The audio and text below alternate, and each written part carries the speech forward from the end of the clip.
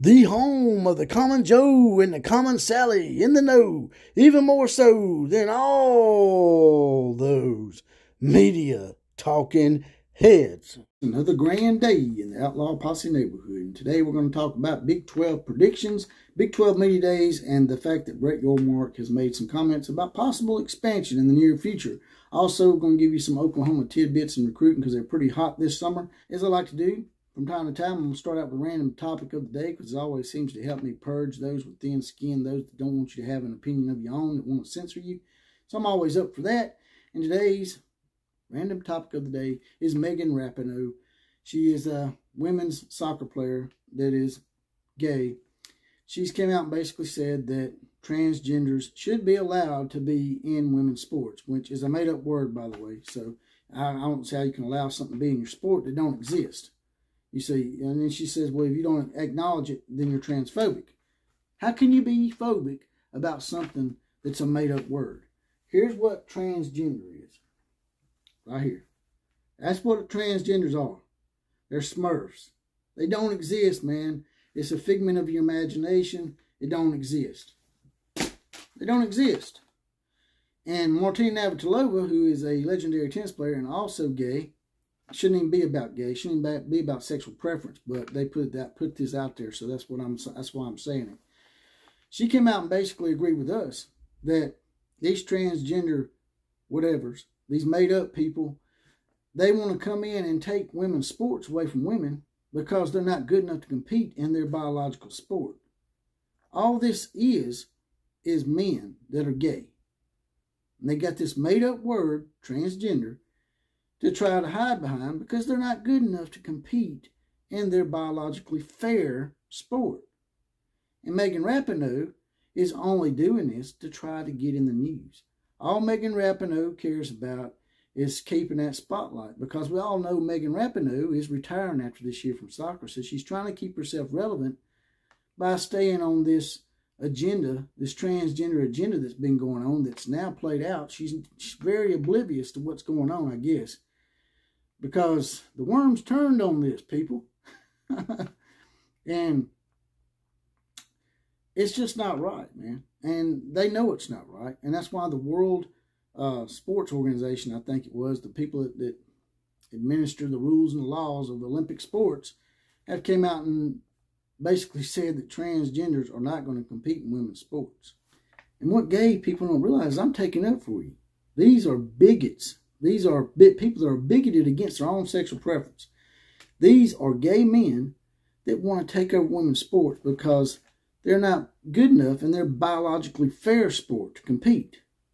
It'll be just like Christian Laettner, who was a middle-of-the-road NBA player, probably not even middle of the road, great college player, but probably not even the top 1,000 players of all time. You could take Christian Laettner and put him in the WNBA, and he would be a transgender version of Michael Jordan.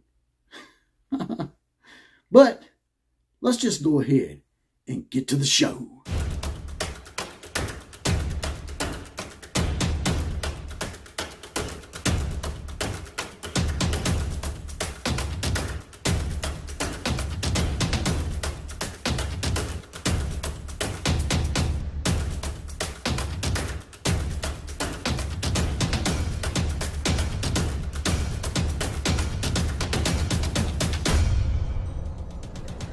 Here we come, riding on in once again. Outlaw Posse is now in effect, and as promised, the 4 horsemen shout out of the day are as follows.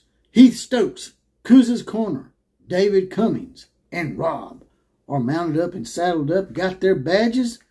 They're in the Outlaw Posse, and they're ready to help me with today's invasion. And if you want to get your badge and you want to be a part of the Outlaw Posse, all you got to do is hit that little join button next to the subscribe button. It's just $2.99 a month, 75 cents a week. And if you're on an Apple phone, I think you'll have to go to a computer or laptop because for some reason Apple, it just don't mesh with YouTube memberships. Now, getting right to it here. Seems like the Big 12 had a pretty interesting media day. Had a few predictions. Athens come out with theirs as well. That's the ones I went by. But basically, what they predicted in the Big 12 predictions here for Texas and Oklahoma's last year, by the way. Ironically, they got Texas and Oklahoma 1 and 2. They got Texas number 1, Oklahoma number 2, Kansas State number 3, TCU number 4, number 5 is Texas Tech, number 6 is Kansas, 7 is Baylor, Oklahoma State's number 8, Okie Pokey State, they love it when I call them that, UCF, Central Florida, Iowa State, BYU is number 11, Houston's number 12, Cincinnati's 13, and West Virginia at 14th is what they predicted in Athens. And it's been basically about the same with just about everybody, with a few teams intertwined and moved about. You know, I would have moved a few around. There's a few in here I do not agree with. As I've told my boy Justin at Cousin's Corner, he's a big West Virginia guy. So, you know, I told him that, you know, I don't think his team's going to finish 14th. Cincinnati looks a little hollow to me. I definitely could see West Virginia being better than them. Houston, sort of iffy as well. You know, they're one of the new members in the Big 12 this year. I could see BYU and Central Florida doing rather well this year. It seems like Central Florida is doing pretty good in recruiting with Gus Malzahn down there.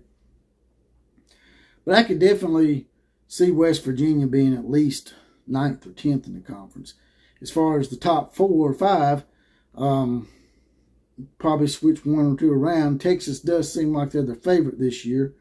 Oklahoma seems like they might have a bounce back year as well. Kansas State is the defending Big 12 champion, but I don't really mean much coming in this year. So that's the bad thing about these magazines and these predictions. They always seem like they just go chalk with what happened last year, so it's hard to get a real good prediction sometimes. I would probably flip-flop Texas Tech and TCU. I'd also move Kansas down some. Everybody's on this Kansas bandwagon, man. They done fell in love with the Jayhawks. Probably some of the most loud, outlandish helmets I've ever seen. But for the most part, it looks like it's pretty good. But like I said, I would interchange a few of these teams. Oklahoma State at 8th. I could probably see them be a little bit higher, maybe 6th. But now let's get to the expansion talk.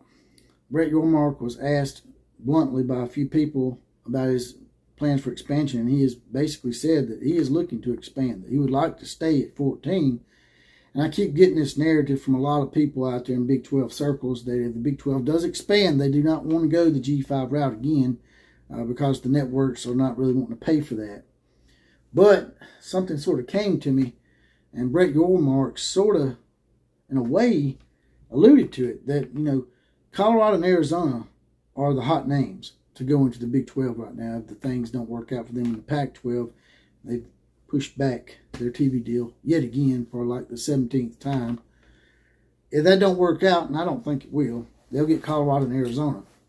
Now, the big question there is if the Colorado and Arizona do pull the trigger, do Utah and Arizona State pull the trigger as well, or do they try to tough it out and see what they can get as far as the Pac-12 goes and getting more membership? And another name that's being floated around that's pretty interesting to me is Oregon State. I didn't really think too much about Oregon State. People brought them up a few weeks back, and I was like, nah, ain't no way to go after Oregon State. But if Arizona State and Utah continue to drag their feet, Oregon State would be wise to pounce on that, because Oregon and Washington are not going to stay around if Colorado and Arizona did. Oregon and Washington going to go to the Big Ten. That's going to happen. I really believe that's going to happen. So Oregon State at that point, if they could just get in Brett's ear and say, hey, look, if Arizona State and Utah are going to act all sort of iffy about it, we're right here for the taking. That'd be a wise thing for Oregon State to do. But I was thinking that if you do get 2 or 3 pack schools, your networks might come around. They might sort of compromise a little bit and allow for at least 1 or 2, maybe even 3 G5 schools. And I got a list right here of G5 schools that's been mentioned as possibilities to go to the Big 12. San Diego State, Connecticut, Memphis, Tulane, UTSA, that's Texas San Antonio, South Florida, and then a couple of outside of the box kind of thinking. Villanova, Gonzaga, Georgia State, and Fresno State. And a lot of those names look a little look a little reaching. But the reason why they bring up Texas San Antonio is because they did lose the Austin market in a few years back. As you know, they lost Texas A&M as well. And they did replace that with Houston, but that's just one. So San Antonio is a pretty big market, and it's pretty close to Austin, so it probably rankle the feathers of the Texas people who would do that. If you want to piss Texas off, then invite Texas San Antonio into the league, in my opinion. Now, the other ones that were mentioned, San Diego State's the captain obvious choice. Everybody wants San Diego State. Pac-12, I think, is really screwing themselves by not cornering San Diego State. Now, if for some reason San Diego State is off the mark and they end up joining the Pac-12, there's always Fresno State. Now, I didn't really think much about Fresno State either, but as I got to looking at Fresno State and some of their numbers, their fans and their alumni are very supportive. So it would be a market in the California market that Brett Yormark's looking for. So if they can't get San Diego State, Fresno State will be a good ad. And you're like, well, what about UConn? A lot of people's talking about UConn. UConn actually has a Division I football program that will help them as opposed to Gonzaga, who's also been mentioned. I think UConn, they actually used to be decent in football a few years back. So that could come around again to where they're a decent football program. But they're definitely a great basketball ad. They won national championship last year. Of course, they're a great basketball ad. They've won numerous national championships in basketball. So I think that would definitely be one that the networks would be down with. They'd be okay with UConn. Now, the other ones, I don't know. They might be iffy. Memphis, nice size market, rundown stadium. If they get their facilities upgraded, Memphis would be a great market for the Big 12 to get into. The Tennessee market, get around, close to Nashville as you can. Then you got Tulane, who is down in the Louisiana market, the New Orleans market. Nice little fertile recruiting ground, Louisiana. And then South Florida, who I mentioned as well. They're in the Tampa Bay area. It would give you two major metropolitan areas in the state of Florida.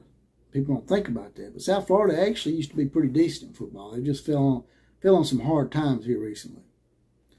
So all those names out there that is being bandied about all have their good qualities and their bad qualities.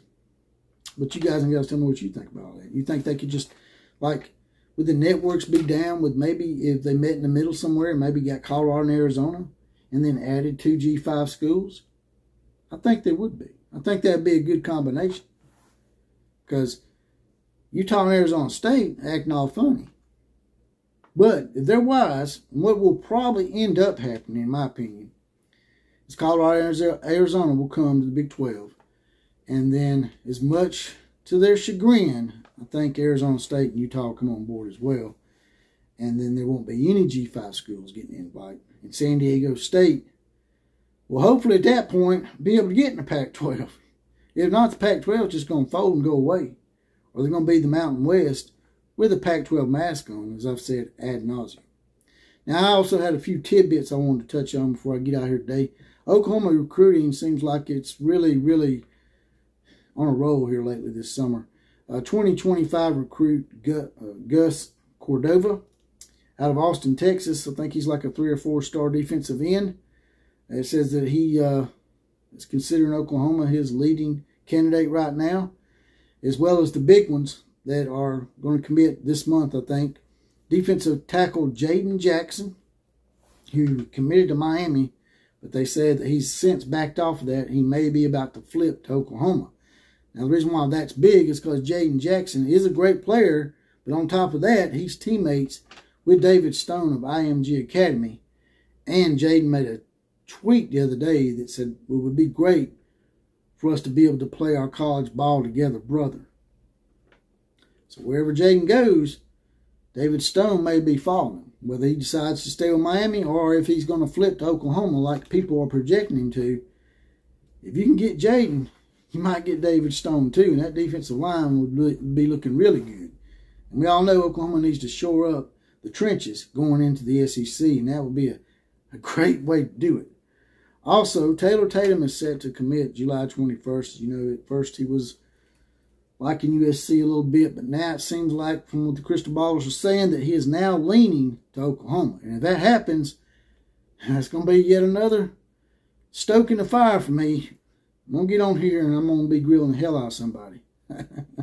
For damn sure. That's all I got to say about that today. If you don't mind, there's a little heart down here, heart thanks button. Hit that, throw a one-time donation in there, or you can join the Outlaw Posse like the guys that I called out earlier. You can get your badge, get deputized, join the Outlaw Posse, just $2.99 a month, 75 cents a week. I also have a Cash App that I'll put in the description of this video. You can hit that and cut the middleman out if you want to. Give all the money to the program.